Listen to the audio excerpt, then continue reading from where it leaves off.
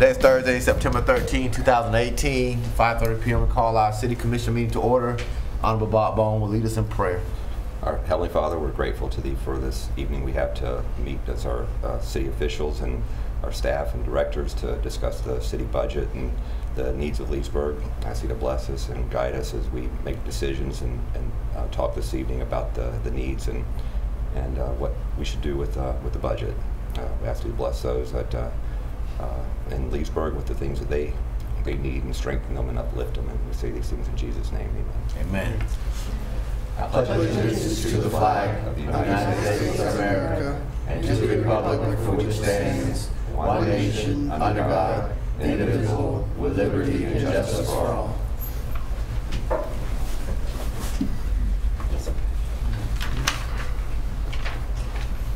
I'm going to announce the name of the taxing authority, the rollback rate, and the millage rate to be levied. So. No, this is obviously open the public hearing, and then go ahead and read it.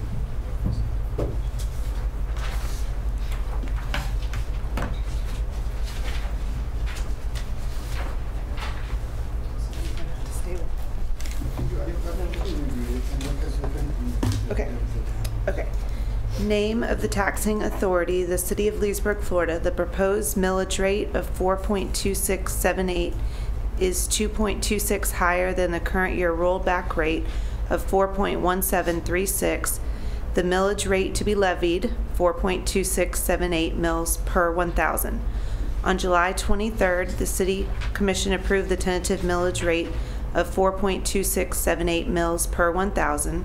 Whereas the proposed budget was developed using 4.2678 mils per 1,000, therefore the tentative millage rate of 4.2678 mils per 1,000 represents a 2.26% increase from the current year rollback rate, which is attributable to additional expenses and is considered a tax increase under TRIM guidelines. Are there any public comments in regards to the adoption of the tentative millage rate?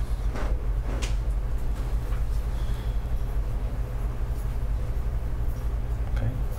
We now have a resolution adopting the millage rate of 4.2678 per 1,000 taxable value for the fiscal year 2018-2019.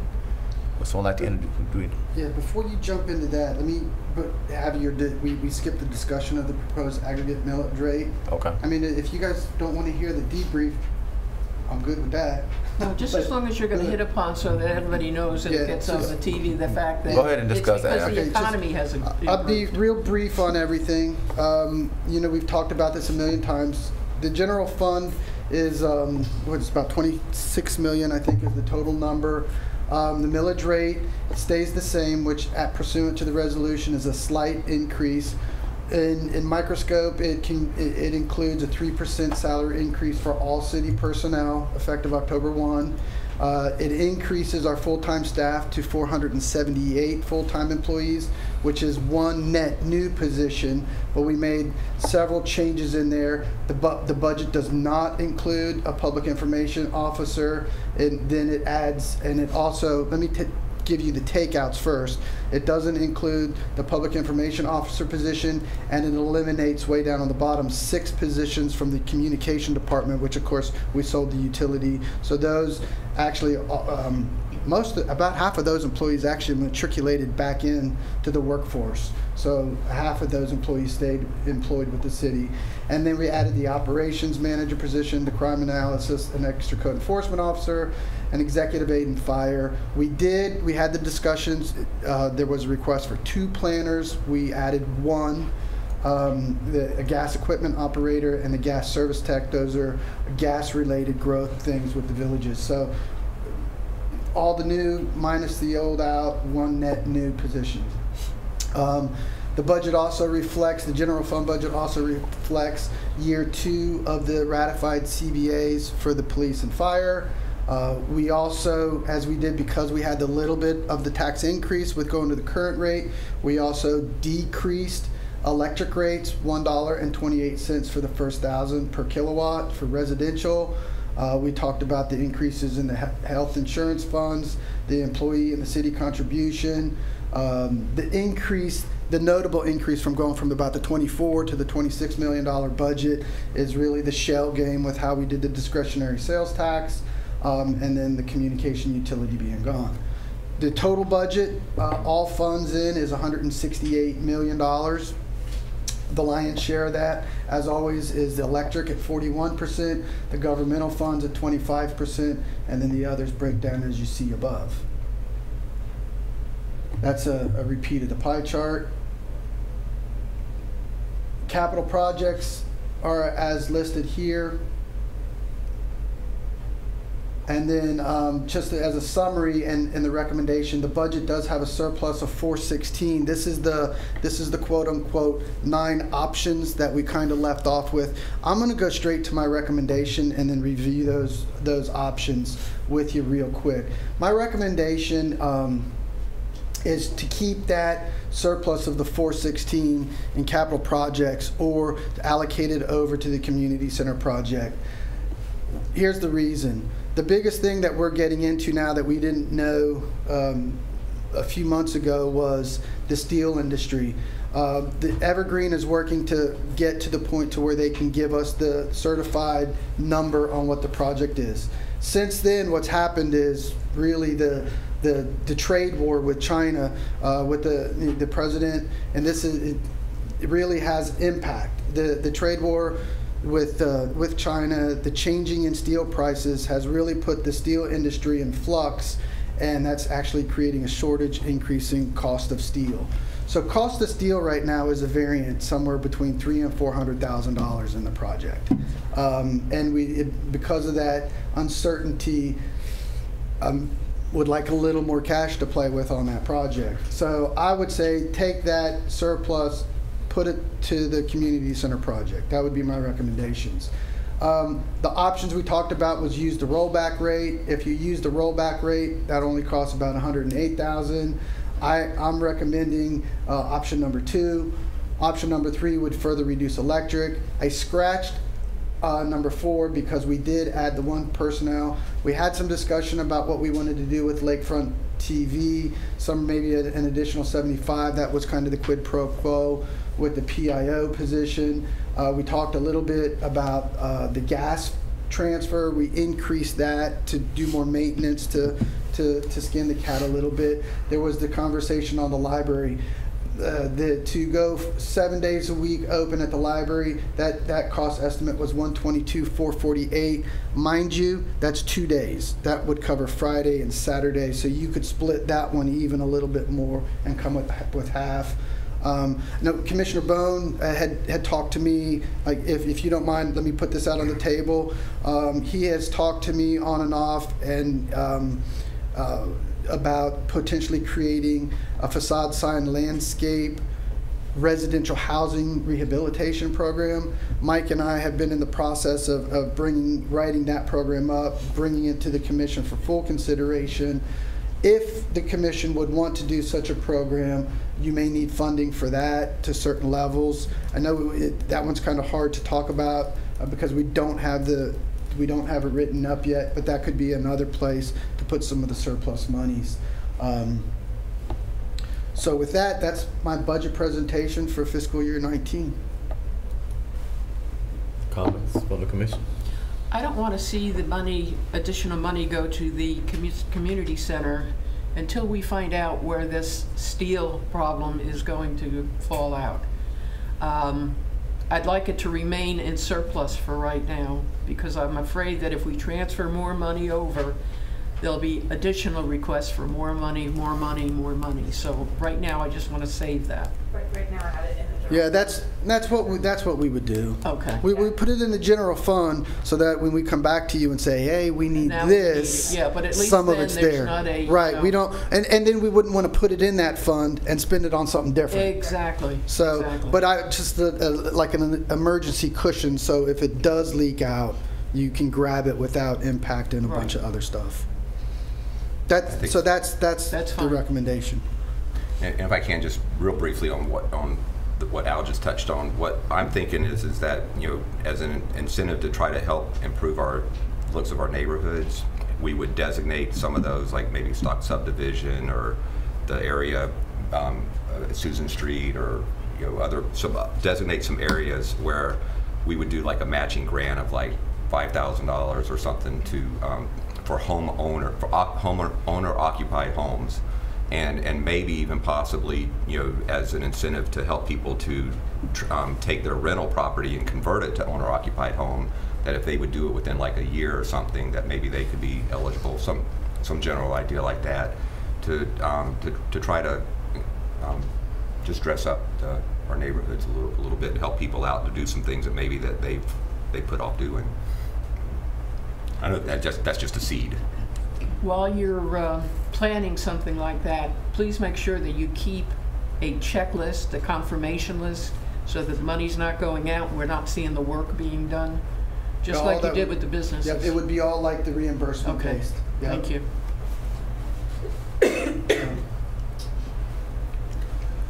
Any comments from the public?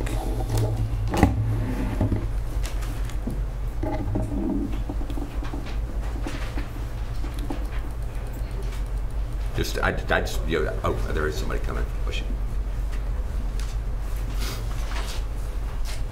I'm Pat Atlee, and I'd still like to hold out. Of course, I'm not in favor of what you're doing down at Venetian Gardens. I still want it to be a park, so you know I have a negative point on that. But I'm much in favor of one day, Friday, for the library, because I have seen, and over the years I've used the library as it's transitioned from just a book checkout place to now it serves and does everything. And the youth that have been nurtured over the summer, to me, that is worth millions of dollars, because they're getting a foundation in being civil to each other, good manners, and it's just a fine place for them to be. And I'd like to see at least one more day, Friday, being available for the current uses of the library. Thank you. Thank you. Good afternoon, Deborah Dabney. And my question again is the consideration of the Friday. And like Mr. Minner said, that if you cut it in half, I think it rounds out to about $68,000 as opposed to $122,000. So, and the library is very well used. And again, like I mentioned before, it's not just a place where you check out books. It is almost like a community service center. The library provides programs and all kinds of services for all ages. So it's not just the youth, but it's everyone here in our wonderful city. So please give consideration to the additional day for that jewel on Main Street, the library. Thank you. So Al, between now and next hearing, we have the full commission, well, almost a full commission here. What impact would that Friday do? I know we got 68,000, so instead of the 416, we'll have 3+ for the increase in steel. Is that where we'll be at? Yes. 340. Yeah. And the 416, by the way, the 416 also went up. That's not in the we got to revise that before the end. There's the 80,000 of new revenue from the SRO. That's how that got up to 416. Yeah, that's the 416. And so so that's exactly what you do. The surplus, if you did the extra day at the library, the surplus would go down 61, so you'd be sitting somewhere around 330, 40, whatever the math is, 350. And I'm fine with that Friday. And I mean, we still goes up. I think that we can cut somewhere during the year, but I know it'd be hard to come back and cut the Friday, but I think we hopefully can find 60,000 we can cut in the budget for the year. But I'm personally fine with Friday. I agree, absolutely.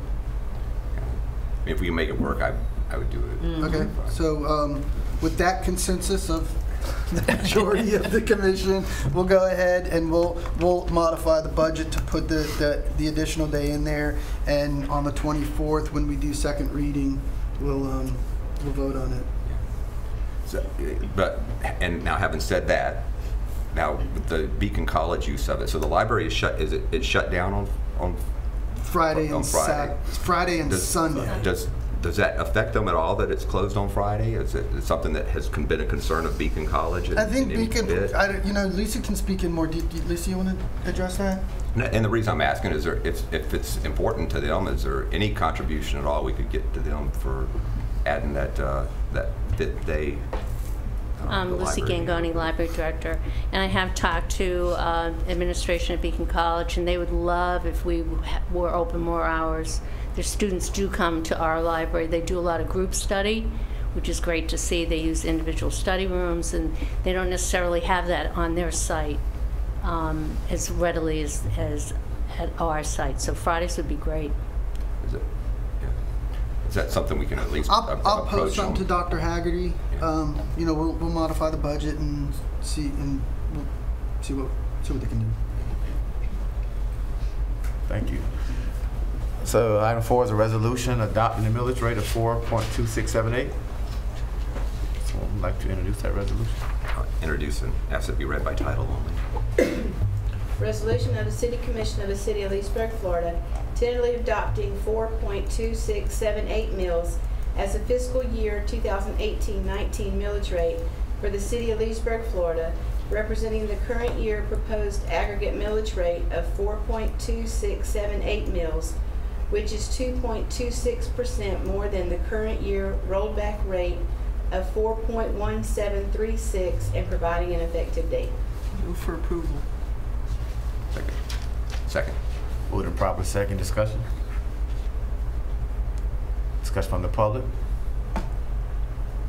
Roll call, please. Commissioner Dennison? Yes. Commissioner Bone? Yes. Mayor Pro Tem Christian? Yes. Number 6 is announcing. She Brittany needs to announce. Oh, you got it. You got it. We just need to. Yes, to announce the tentative adopted millage rate. I think we need your. We're on 5. I think we're on 5. On 5, resolution. Yeah. Okay, resolution tentatively adopting the fiscal year 2018-2019 budget. So I'd like to introduce that resolution. Introduce and ask it to be read by title only. Resolution of the City Commission of the City of Leesburg, Florida, tentatively adopting the fiscal year 2018-19 budget for the City of Leesburg, Florida, and providing an effective date. Move for approval. Second. Any discussion from the commission? From the public? Roll call, please. Commissioner Bone? Yes. Commissioner Dennison? Yes. Mayor Pro Tem Christian? Yes. All right. Now ready. Now, Brandy. The tentatively adopted millage rate to be levied is 4.2678 mils per 1,000. The date to finally adopt the millage rate in the fiscal year 2018-19 budget is scheduled for Monday, September 24th, 2018 at 5:30 p.m. Thank you, ma'am. You busting on me? No. I'll take the heat. City attorney items. Nothing tonight here. City manager items. We'll make those changes as modified for the 24th. Thank you, sir. Public comment. This section is reserved for members of the public to bring up matters of concern or opportunities for praise. Issues brought up will not be discussed in detail at this meeting. Issues will either be referred to the proper staff or will be scheduled for consideration at a future city commission meeting. Comments are limited to 3 minutes, please. Yes, ma'am. Deborah Dabney, President of the Friends of the Leesburg Public Library. Thank you all so much for giving us that consideration. Thank you. Thank you for your volunteerism. Any other public comment? Roll call, please. Commissioner Bone? Nothing. Commissioner Dennison? Nothing, thank you. Mayor Pro Tem Christian? Nothing tonight. Motion to adjourn. Motion to adjourn. Thank you, everyone.